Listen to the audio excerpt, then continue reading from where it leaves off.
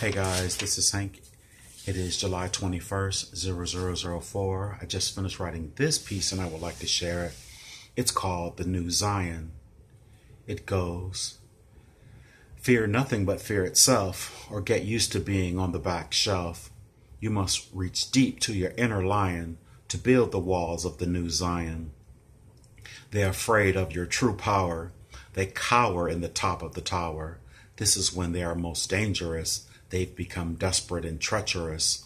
False flag engaged ambiguously, for darker truth to be hidden inconspicuously.